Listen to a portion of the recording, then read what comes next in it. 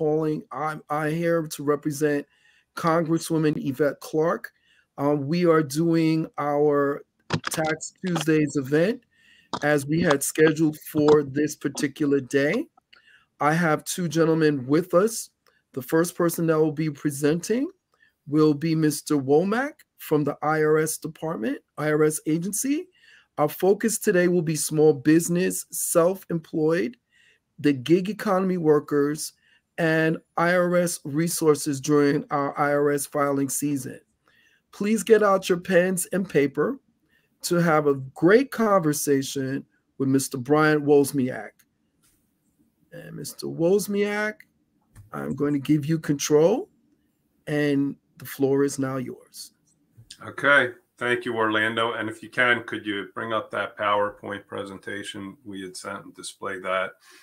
A couple of items we're picking up from a little bit of last week. We had talked about that we would continue our discussion on identity theft and tax-related identity theft and items of that nature. So some of the items we talked about and my fellow colleagues with the Taxpayer Advocate Service talked about were, number one, making sure that if you use a paid tax return professional, that they need to sign the tax return. They need to sign as the paid return preparer, and that you should always double check, double check the bank account information. Make sure it is your bank account, your routing number, to ensure that your refund is delivered to your account. We talked a little bit about scams. Don't take the bait. Don't fall for any of these phony telephone calls from people pretending to be the IRS. Don't fall for the emails, all those other items. So to kind of wrap up that whole discussion, what I'll say is identity theft is a nationwide issue, and it goes beyond tax-related identity theft crimes.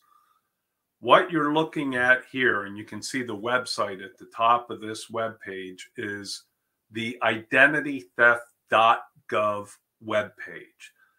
This is the federal website for all identity theft inquiries. It's not just IRS, it's everything. The Federal Trade Commission, the FTC, is the federal agency charged with identity theft, protection of consumers, things of that nature. This is their website, identitytheft.gov. If you're a victim of identity theft, this is where you should go. You can click on the link in the center of the screen where it says Get Started, and it will walk you through everything. However, I would also recommend that at the bottom of the screen, you can't see it here, I couldn't fit the full screenshot on, there's a link that says Browse Recovery Steps, and you can look through individual things. Now, if you go to this website, just to kind of capture some of the high points, it's going to talk about different elements of identity theft, such as what to do right away if you find out you're a victim, contacting the companies where you know the fraud occurred, placing a fraud alert on your credit reports, that you should file a police report with your local police department, and you should get a copy, a physical copy, and it might be printed out from the computer of that report. You should also file a report with the Federal Trade Commission. This site will direct you how to close new accounts opened up in your name and how to remove bogus charges from your accounts, how to correct your credit report.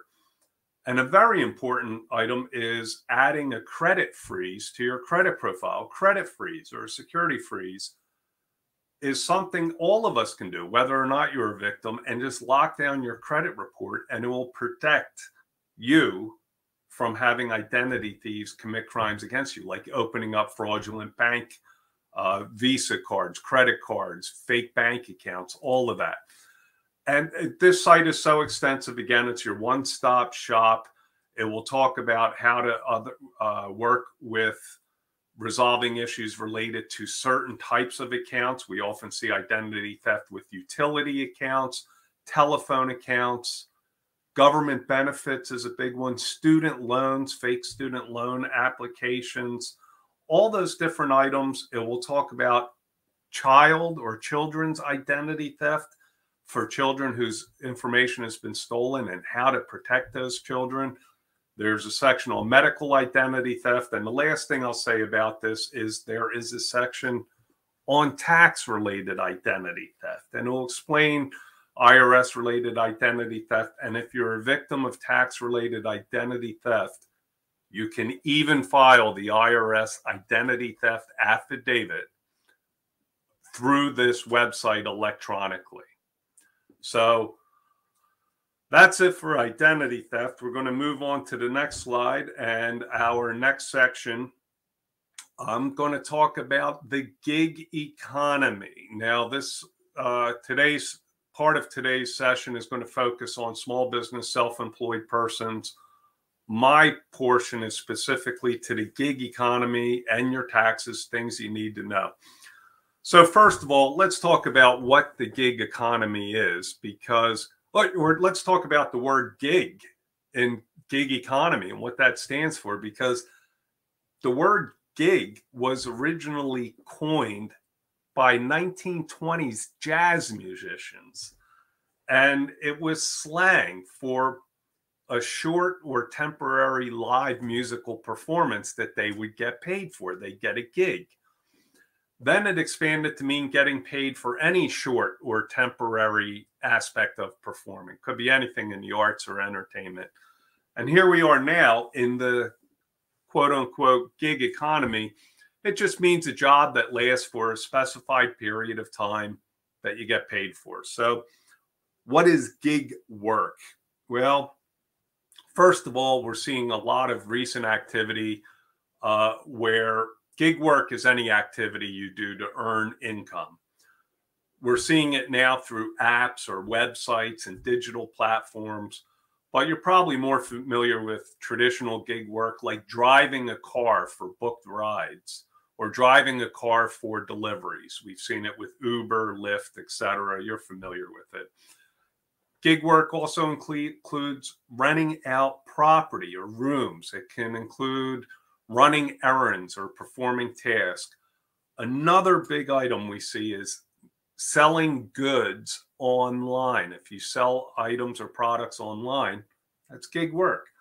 If you provide or offer creative and professional services, whether in person or virtually, and really any temporary, on-demand, freelance work. Those are all examples of the gig economy. But more importantly, just like any other job, whether it's office job or whatever it is, any money earned through the gig economy is taxable. As a gig economy worker, it is your responsibility to keep track of the money you make and report it on your tax return.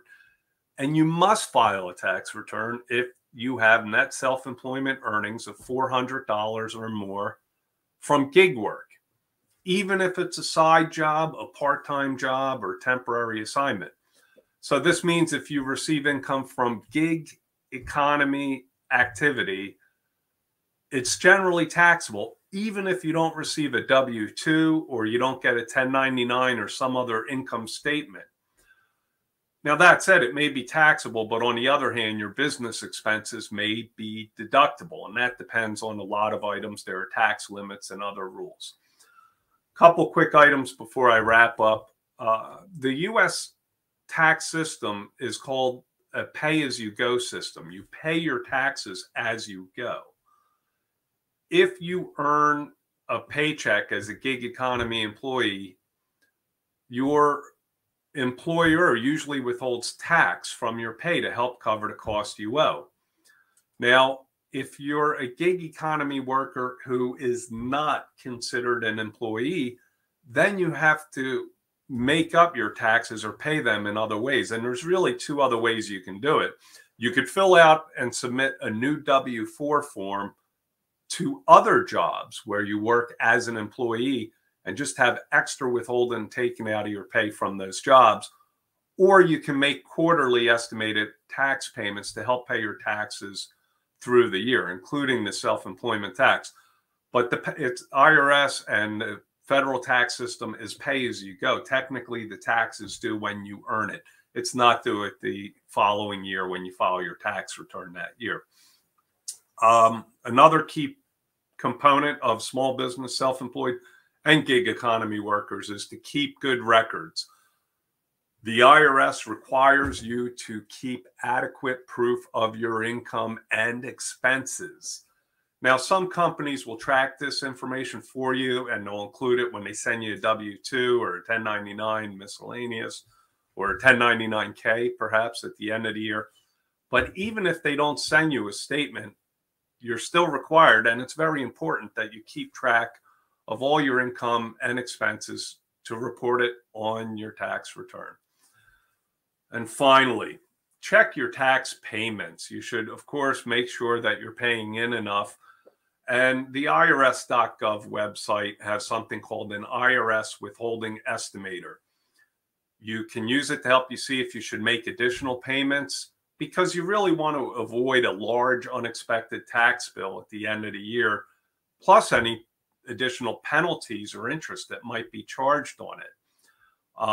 And it's really important if you have multiple jobs and or if you have to pay self-employment tax. So if we could just take this screen that we're looking at here is a center landing point, gig economy tax center. If you go to the next the next screenshot, we'll see that this is IRS publication 5369, has a bunch of information on gig economy workers. And this applies to a lot of small businesses and self-employed folks as well. The next slide has a list of resources, the websites. If we could go to that, there we go. And you can see at the top, I've included the link for the Gig Economy Resource Center. Then the next few items, you can see the verbiage where I say go to irs.gov, or where it states go to irs.gov and search.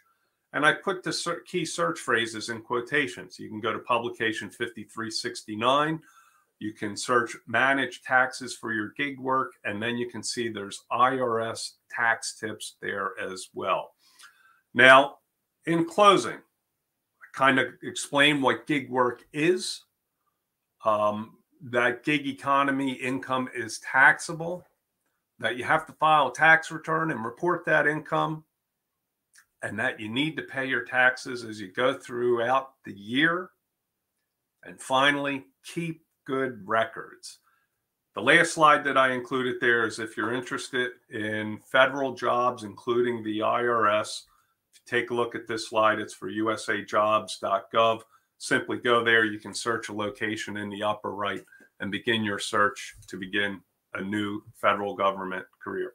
Orlando, with that, I'll turn it back to you. Thank you, everyone. Oh, you're on mute.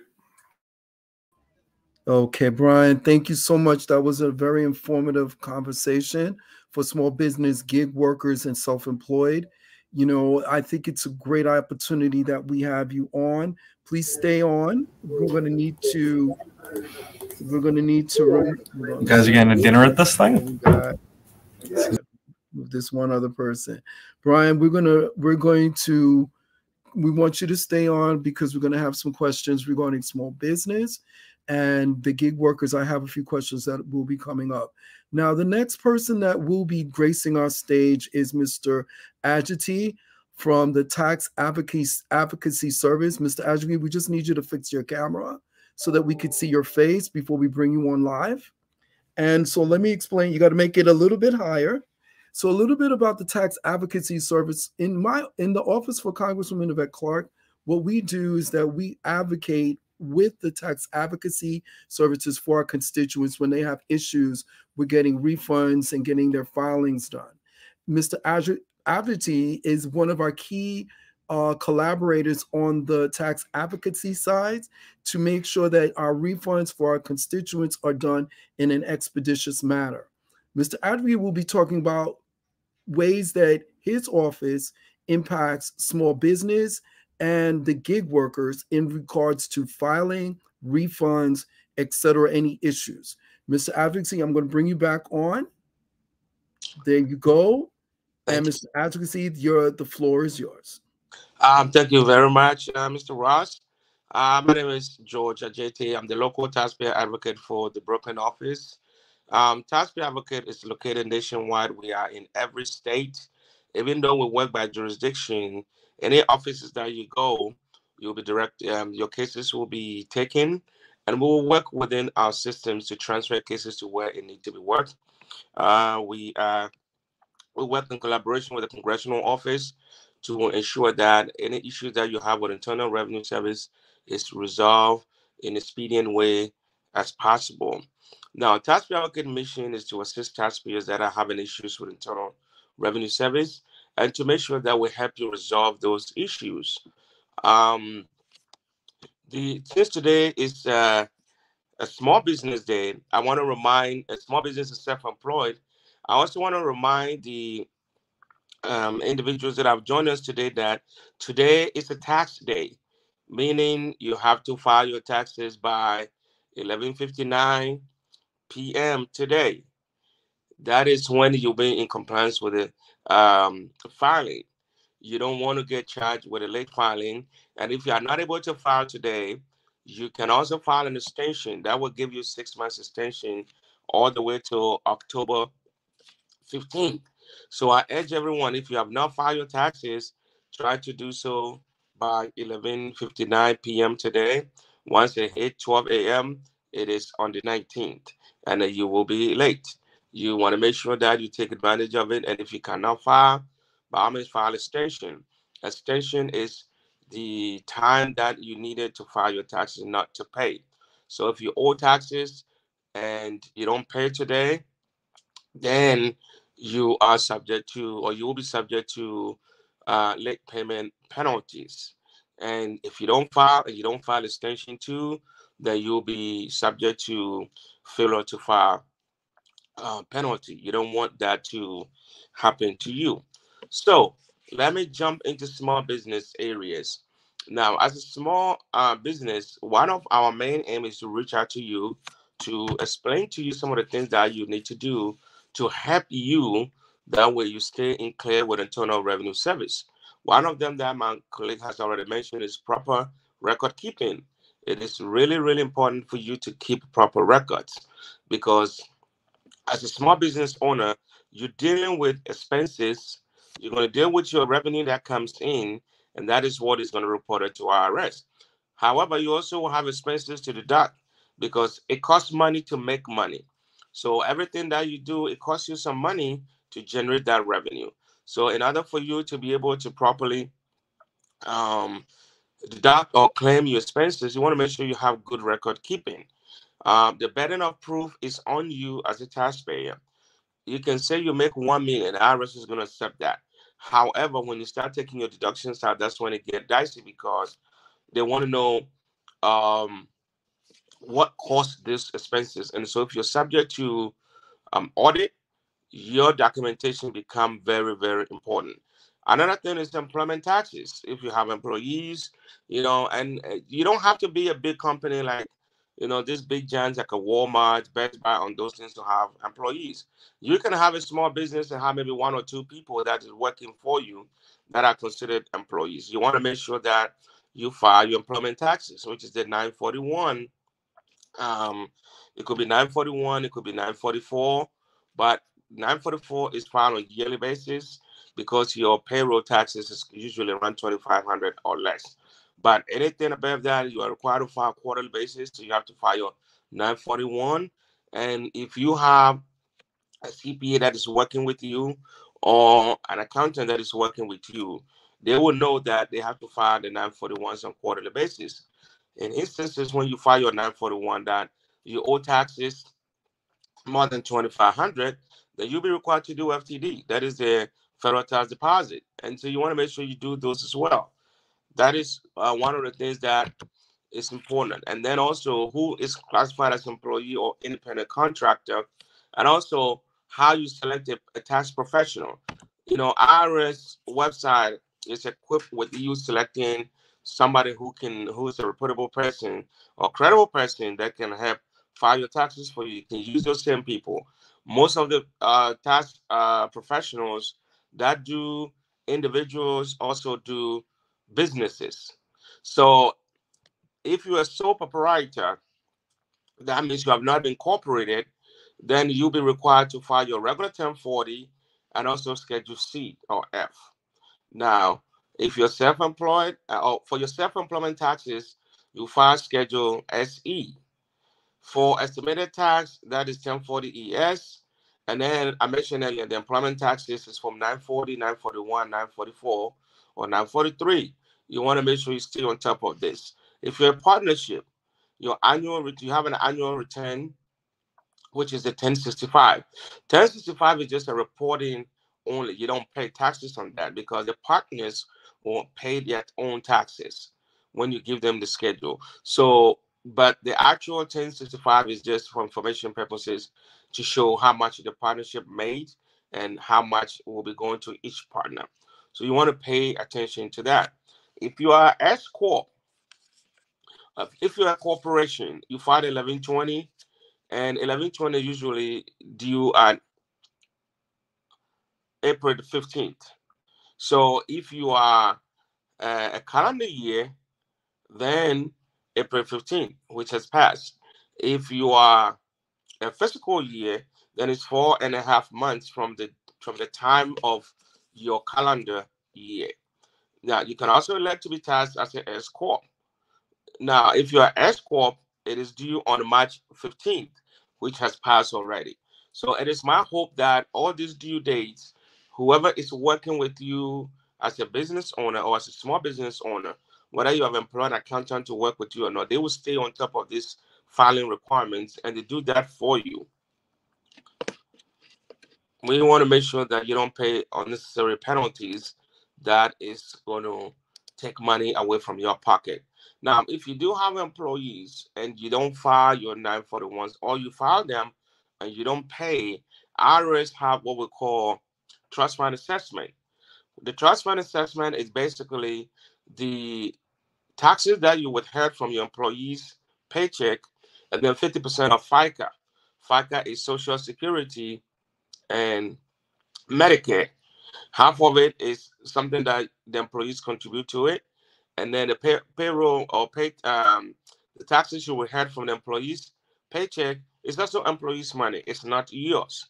So that is something that IRS will make sure that you do a trust fund and assess it on the owner or whoever is responsible and willful, and they assess this on you as a person under your social security number. So you want to make sure that you avoid all of this by paying those employment taxes on time, doing your deposit if you have to do them on time, because at the end of the day, the burden of proof is on you. And once you don't keep records, it will be hard for you to prove your cases when you get to exam. So that is a few things that I'll be sharing with you this morning. And if you have any other question, my office telephone number is 718-834-2200. Our fax number is 855-818-4818. So if you want to reach us either through fax or telephone, if you have any issues that you think we can be of any assistance to you, we are more than welcome to help you in that regard. We want to make sure that you understand the law, you understand your filing requirements, and then you take care of them. Once again, today is tax day. Ensure that you take care of your personal taxes, to include, if you're sole proprietor, that you file Schedule C, you include that in there as well. And you report accurately, because underreporting has its own penalty as well. Thank you very much. Thank you, Now Mr. Adjuti. Thank you, Mr. Adjuti. So please stay on. That was very vital information.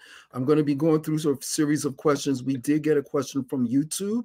So Mr. Brian Wozniak, I'm going to add you to the stream as well. So basically, this is the question that just came through from YouTube from Miss Shani Freeman. The person communicated, I tried to file for extension, but the IRS rejected it. Without making clear what the error was, how do I go about going to rectify this situation? I'm going to direct the question first to Mr. Brian Wozniak, And Mr. Adjutant, you know how that works for the advocacy program and your role. First, Mr. Brian Wozniak. Okay, a couple items on extensions, and Mr. Adjutant did explain all the due date requirements. Here we are. It is tax day. You do have until 11:59 tonight. On extensions, number one, if for any reason you can't submit your tax return by the deadline at close of business today, please file an extension. The extension form is 4868. Now, I want to clarify, because the extension of time to file is not an extension of time to pay. You still have a requirement to pay the estimated amount owed. But if you file the extension, it will give you an automatic extension of time until October 15th.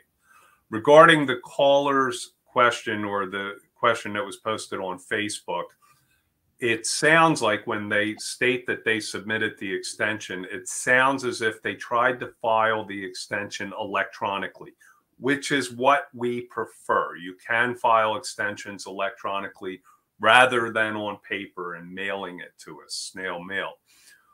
When you file a form, any tax return or an extension electronically, there is usually something, if we don't accept it, we usually provide what is called a reject code, explaining what information is missing that we need in order to accept it.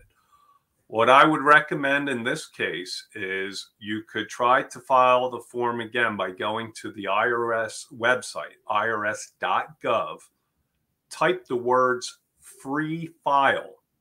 And by the way, you can file the extension electronically using it there. So you can go to free file, and you can also prepare and file your tax return there if your income is $73,000 or less. But go to irs.gov, type free file, and try to file the extension electronically there. If you cannot get the extension filed electronically, get the form 4868, print it out, complete it, and mail it, and get it postmarked today. Needs to be postmarked by close of business today. That's how to get your extension in. Great, great. So they said that they did file that form, and yes, they did electronically. But remember, we spoke about the app that they can also use to track their refund and all their filings. Does that app cover for small business and the gig worker?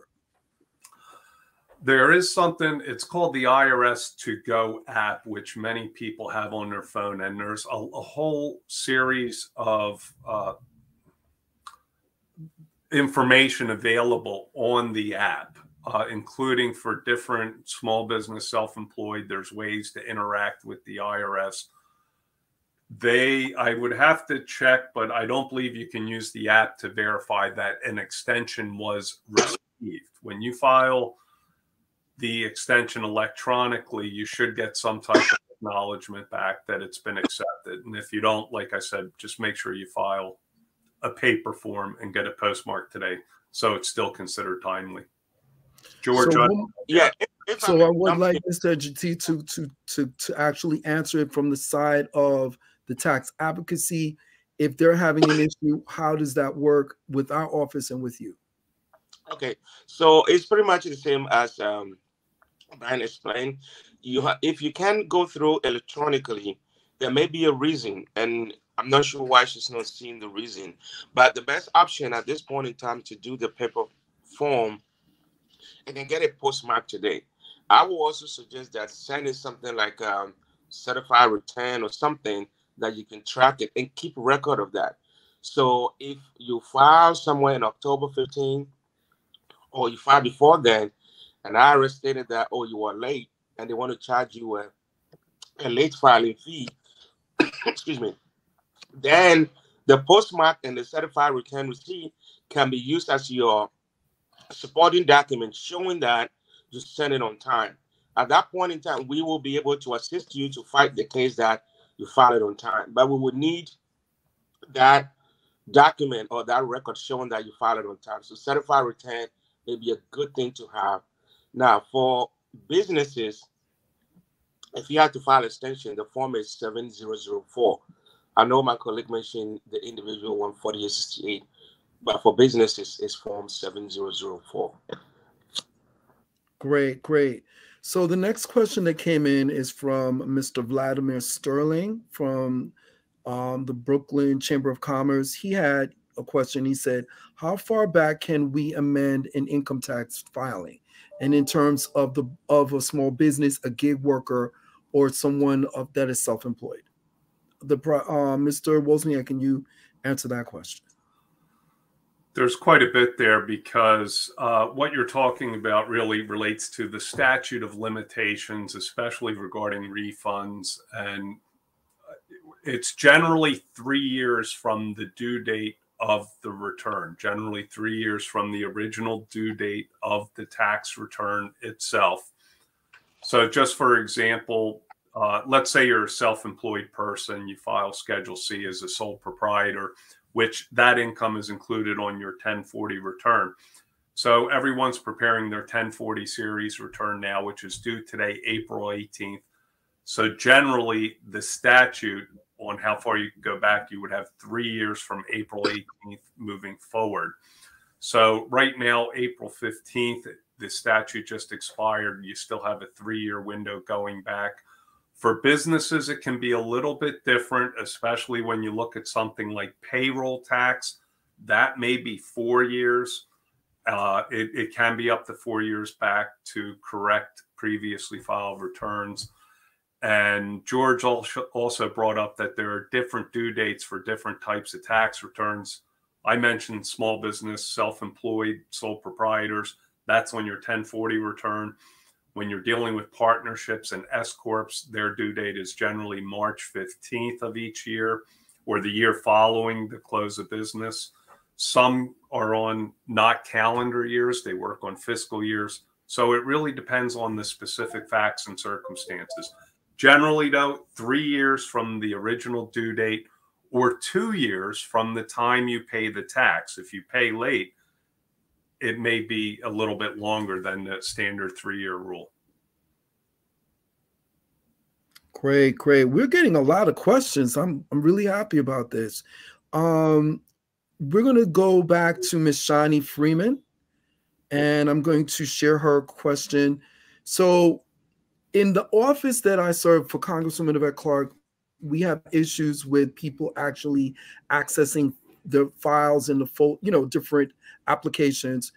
What would you recommend for someone that's having a problem printing out their forms? What would you recommend that they do? Because we're moving more to an AI platform, a more technology platform, a more email-driven platform, electronical platform. Some of our constituents really are not on those levels, but prefer to print it out in paper. What do you recommend they do? We still have, when you go to irs.gov, and in this case, for example, the extension form for individuals, the form 4868, we offer almost all of those forms in a PDF format, an Adobe Acrobat PDF format.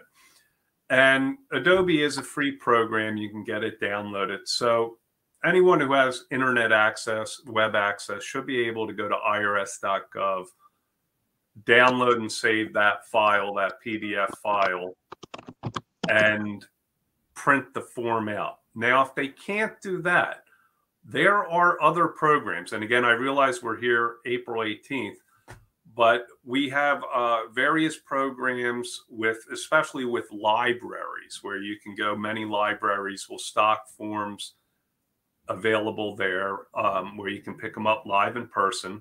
You can go to IRS offices. There are multiple offices in the New York metropolitan area.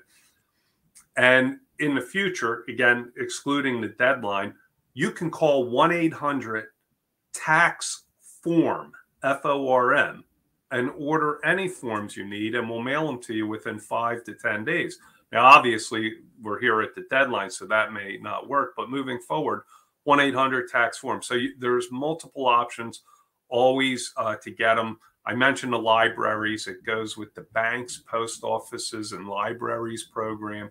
There are certain entities that keep those in stock, but the walk-in offices at the IRS, ordering it. and then you should be able to print online, if assuming your computer's up to speed and can save an Adobe file. Thank you.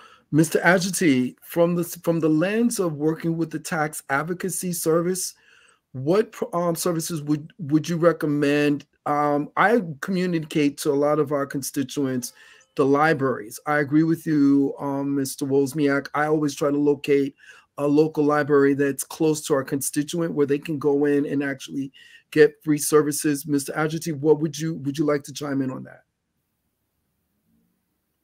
Become one of the areas that we also mentioned.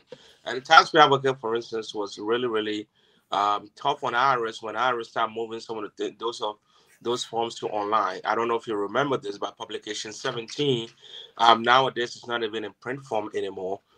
We mentioned that to IRS in several conversations that yes, as we are moving towards online, there are people that will still like paper products. And so IRS maintain that for the taxpayers. And my colleague gave the telephone number, the 1-800 number. So as if you need any form and you are not able to load it on or download it on the internet or the IRS website, you can call that number and they will mail it to you. It's just that you have to do it a little earlier so you can receive it on time to do what you have to do before any deadline comes. But library has been one areas that we also tell people they can take advantage of it.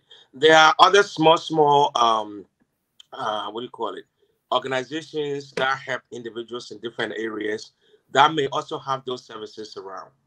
So we can also tell them, hey, if you have any such organizations around that deals with helping individuals with any type of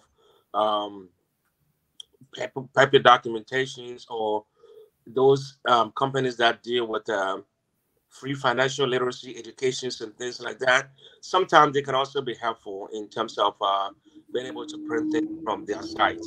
So that's one area that we also mentioned. And Orlando, if I could just chime in real quick, we delivered an event last week, and that is still posted on Congresswoman Clarke's Facebook site. So you can go back and visit and revisit these. But we talked extensively that there is the volunteer income tax assistance program if your income is $63,000 or less. We talked about tax counseling for the elderly. That's out there. We have programs in partnership with AARP to offer free tax help. You can use Free File on irs.gov if your income is $73,000 or less. There's a choosing a tax return professional tool there. And we have these forms for the most part in at least 7 languages. There's all types of multilingual resources there. IRS.gov has web pages in 7 other languages, most common web pages. And we have basic tax information in up to 20 languages. And they can file a Schedule LEP, Limited English Proficiency, to get forms in a different language. So a lot of resources out there, Orlando. And please check out last week's broadcast on Representative Clarke's Facebook page. So now I want to move the conversation to communication between the constituent through the taxpayer and directly to the IRS and to TAS. I'm pretty sure some people don't even know about the tax advocacy service or the arm of the IRS. Can you speak a little bit more, Mr. Wozniak, about how the IRS is improving the communication from constituents if they have an issue? I know there's 800 numbers that they can go to, but there were some different things that we talked about before. But if for a small business person, how would they communicate? How is that being improved? Maybe if you can mention maybe 3 changes that have happened for the IRS. Well, there's quite a bit always in change.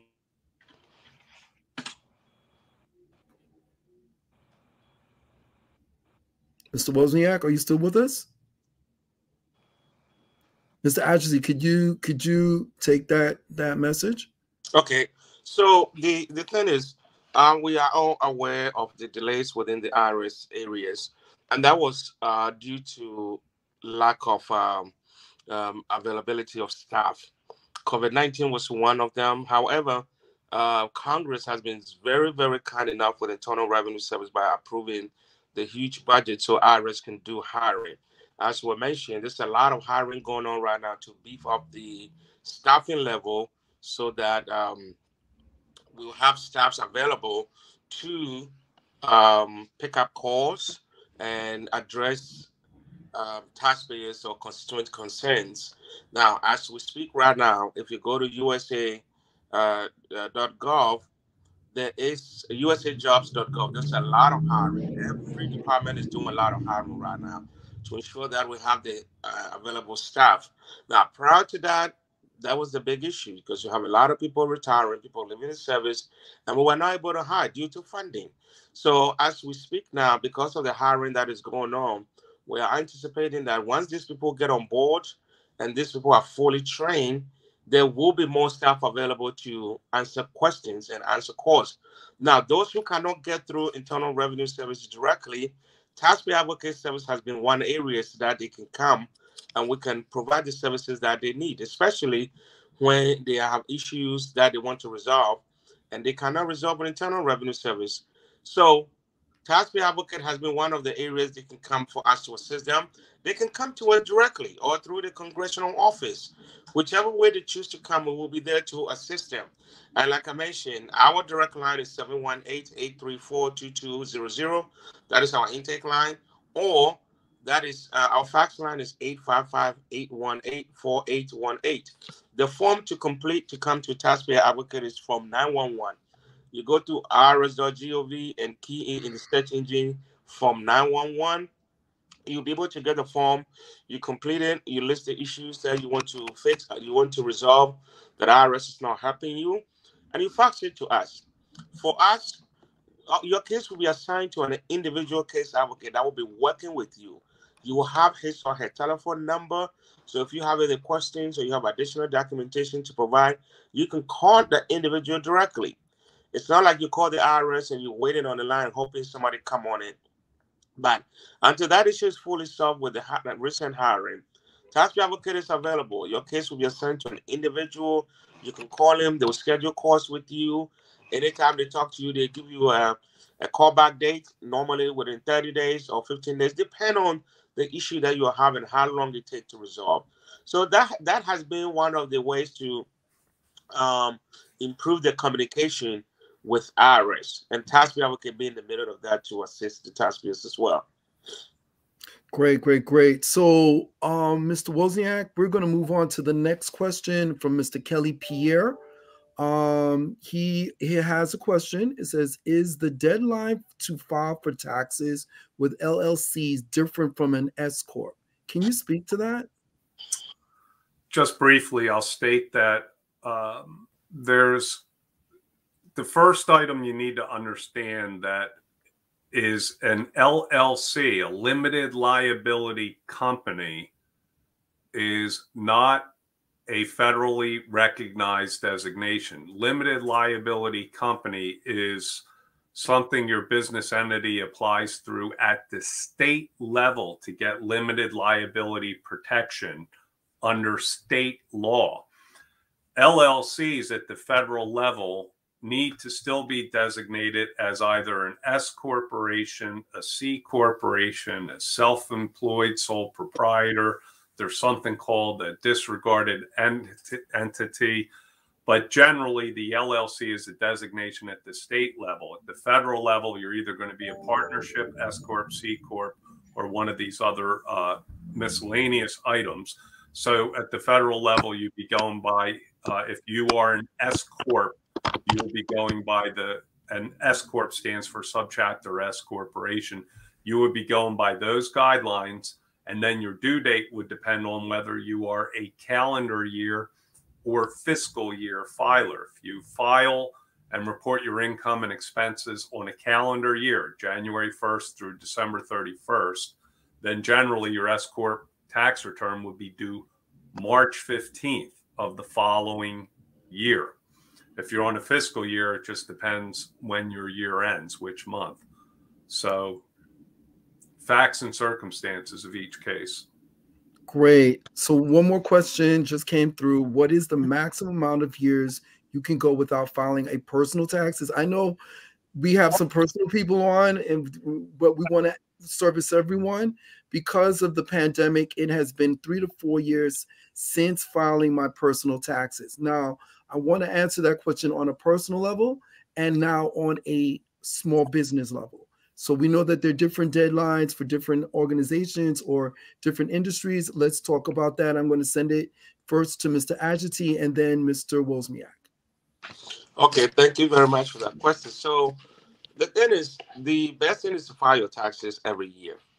However, if you are not able to file the taxes every year, you want to file it as soon as you can because of the statute of limitation that my colleague explained earlier. Because you have 3 years to file to get a refund if you're going to get a refund. Now, if that 3 years expired or the statute of limitation expired, you can still file your return. But if you are due a refund, you are not going to get a refund because that refund is going to move to excess collection. So you pretty much give money away to the government that you should be getting that money. So that is the thing. Now, if you are filing for payment that you receive, payment that you made, then that's the 2 years. So you want to file it so you don't lose money. That is the bottom line. Because once the statute of limitation expired, you can still file the return. I was just going to take it. But if you are due a refund, you're not going to get it. And that is what that is the law. So in this situation, taxpayer advocate really cannot do much about it. Now, if there's any circumstances that created that, then we'll be able to look at it and say, okay, this person was super, super ill, hospitalized, bedridden, can't do nothing, don't have his or her documentation to file the taxes, and nobody else can do that for him or her. And so for that reason, that may have caused the issue. That may be a reasonable cause to fight with or to work with. But as to if it's going to be successful, it's case by case basis. And so the most important thing, because you don't want to lose money, you want to file it every year. But if you don't, for whatever reason, make sure that the 3 year, you are within that 3 year range so that you don't lose your money. Mr. Wozniak, can you speak to that from the IRS? I agree with everything George said. Number one, if you're due a refund, you certainly don't want to lose access to that refund. And I'll just build a little bit more upon it. The not filing of tax returns, what you have to look at is, number one, were you required to file a tax return? And that's based on your income and the types of income you have and various other items. But if you're required to file a tax return, you have to file. And on top of that, if you owe money, and by the way, that threshold for filing a return, we're talking about small businesses. If you're a self-employed sole proprietor and you have $400 or more of income, you're required to file a tax return. And what we run into is people who don't file on time, the penalty for failing to file is much higher than the penalty for failing to pay. If you don't file, you will be charged 5% per month of the balance due for the first 5 months. So right away in 5 months, you could owe 25% more. And that doesn't include the late payment penalty or interest. That's just not for filing it. So it's two sides. One, are you required to file a tax return? Then you have to get it in. Number two, you don't want to lose a refund. And if you owe money, you don't want those penalties and interest to accrue. It's better to file even if you can't afford to pay, just because the penalties are much lower. So perfect. Okay. So now we're going to switch gears. I have four common tax errors that people have been talking about, and I wanted to bring that to everyone's attention for a small business. Say I'm a small business. What are the pitfalls? What are the 4 top pitfalls that you think that I'm going to give you the issues that I've located? And one of the first things, 4 issues as a small business, as a gig worker, as a self-employed, underpaying estimated taxes. How do this is considered to be an issue. In a short, abbreviated way, can you give a solution about that, or how to mitigate underpaying your estimated taxes, starting with Mr. Brian Wozniak? Estimated taxes. So again, earlier I talked about the U.S. tax system is pay as you go. So technically, when you earn the money, that's when the tax is supposed to be paid in. Wage earners, employees, when they earn it, they have the money withheld from their check every time they're paid. But self-employed people, they may not have the money withheld. So they generally send in what are called quarterly estimated payments. There's vouchers you can use, 1040 ES, estimated tax. You can pay online. We have multiple ways to pay online, but you pay in every few months. You estimate how much you made and pay in. By the way, you can pay in as often as you like. You could pay in every time you receive a check, but the minimum is if you have an estimated tax payment requirement, you got to send those in quarterly. So don't make that mistake. And that ties into the other part of keeping very good records. If you keep records, kind of know what your income, your expenses are, you should be able to navigate that pretty well. George, I don't know if you have anything to add on to that. Yes. What I would add on to it is, and if you're a business, even with individuals, you can register with EFTPS. So you can also do the deposit through there. You want to do this federal tax deposit on quarter basis. That way, by the time you file your actual return, you have already paid enough in to cover your return. If the business, you estimate that you're not going to have any growth, then look at how much you paid last year. That can be a base ground for you to estimate how much you should be paying. But like Mr. Wozniak mentioned, it's pay as you go. So once you earn the income, you can estimate it from that point. You can use EFTPS to pay. And if you have a business or small business, you want to make sure you register with EFTPS, because that is one of the ways to pay your taxes or the deposit, so that they will be in before. Because if you don't pay deposits, you get charged for penalty for failure to pay deposit. So you want to stay ahead of that and to ensure that you put enough in to cover what is going to happen when you file your taxes. And if you overpay, you're going to get the difference back. So it's not like the money, because you overpaid, so you lost the difference. You're going to get it back to you, or you can even elect for that to go to the following year tax return. So you have options there. If you do it that way, it helps you to avoid that balloon payment at the end of the year, which you may not have, and also help you to save on penalties for FTD penalty or estimated payment penalty if you are required and you fail to do so. And Orlando, just to build on what George said there, very important, EFTPS, the Electronic Federal Tax Payment System. One final comment just came into my mind. If you're a small business, self-employed person, and you have employees, and George was talking about the deposits, make sure you get your payroll right as far as your employees are concerned. When you assume many more responsibilities by taking on employees and you do have deposit requirements, make sure you get that right. And we tend to frown much more on that if you don't at least take care of that in your employees. So be careful with your payroll requirements if you have employees.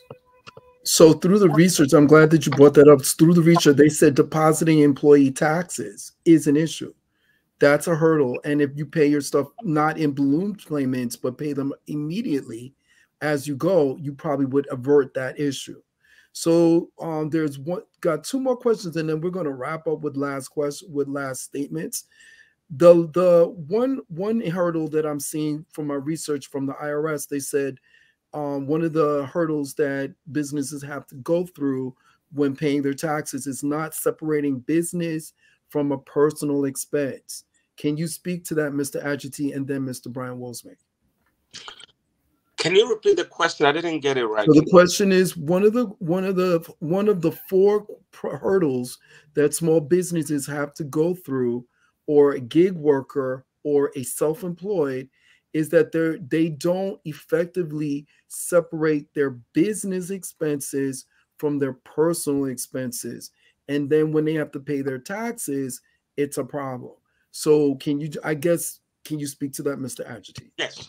Okay, so that is the actual process of that is called commingling, right? You want to separate your business from your personal expenses. And you can do so by good record keeping. You will know which one is the personal expenses and which one is business expenses. Another thing you can do is you can create a log for yourself, and you can list what is business and what is personal, because actually commingling is not something that is allowed. So you put yourself in a bad situation when you are not able to separate the two. It is imperative to be able to have a system in place that work well for you so you can separate them. If you don't separate them, then you're going to have issue of either underreporting or overreporting. And that is, overreporting or overreporting what you have actually made, it's going to hurt you too, because then you're going to end up paying more taxes than you should have. And underreporting will also create some penalties for you. So as a business owner, you know what your expenses are.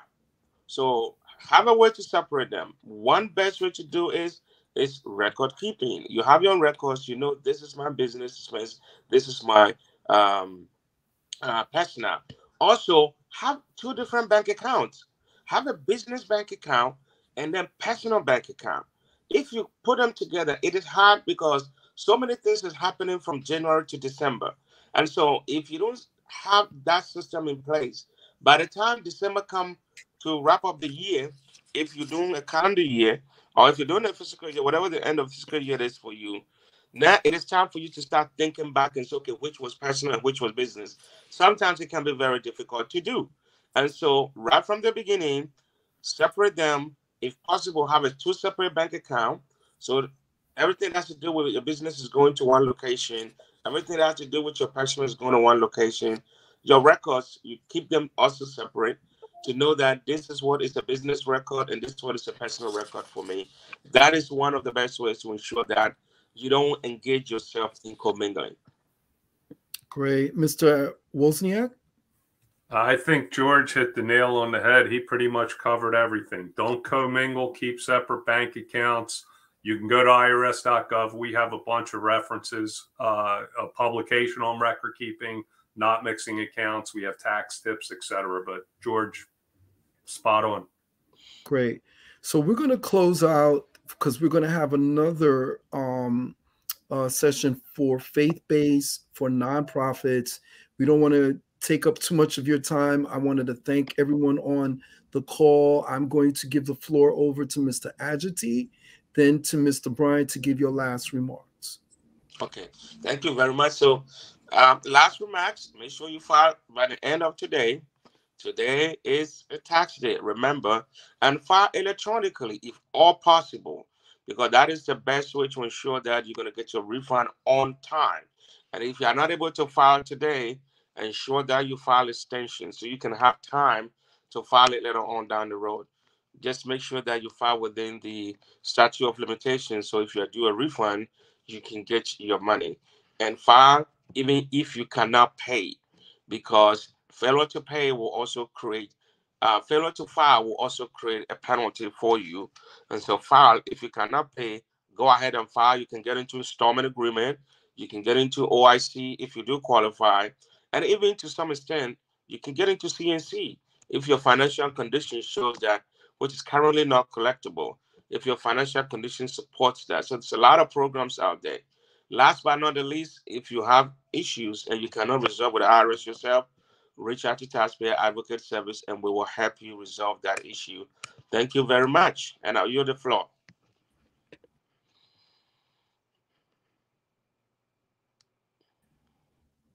Thank you, Mr. Agiti. So the next person that we'll be bringing back to the stage is Mr. Brian Wozniak. Mr. Brian Wozniak, we appreciate all the work that you've done so far. We look forward for our last session, which will be next week. Mr. Wozniak, the floor is now yours. Just to reiterate everything that George said, today is the tax deadline, so please make sure you file by 11:59 tonight at the very latest if you're filing electronically. It's always better to interact with us electronically.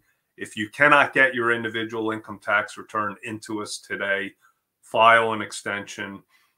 And for the small business and self-employed folks out there, including the gig economy workers, know your responsibilities. There is a lot of help and a lot of resources out there in addition to the IRS. And as far as the IRS is concerned, you have irs.gov. We have all types of resources online for small businesses and self-employed people, for gig workers. We have a business and specialty help tax line. I was just looking for that. I believe the number is 1-800-829-4933. Again, you can look that up on irs.gov. Our telephone systems are much more accessible this year. We had some issues during the pandemic, but there's a lot of online help. And outside that, you might find help through various other organizations. There are small business development centers, SBDC, small business development centers. There's a group called SCORE, the Service Corps of Retired Executives. And there's other things you might find through, it could be as simple as like your community college network. So make sure you understand your tax responsibilities when you go into business, meet those, keep good records, and hopefully you won't have too many negative interactions with us. So thank you again, Mr. Wozniak. We really appreciate you for coming on board. So that concludes our conversation regarding small business and also dealing with the gig workers and self-employed. Please stay tuned for the next round, which will be next Tax Tuesday, and we will be focused. That will be our final session, and it will be about nonprofits. It will be about faith-based organizations, anything with community-based organizations that have to file their income taxes or just work with the IRS. This will be your opportunity to bring your questions directly to the source. On behalf of Congresswoman Yvette Clarke, we thank you for joining us at this time. Have a great day.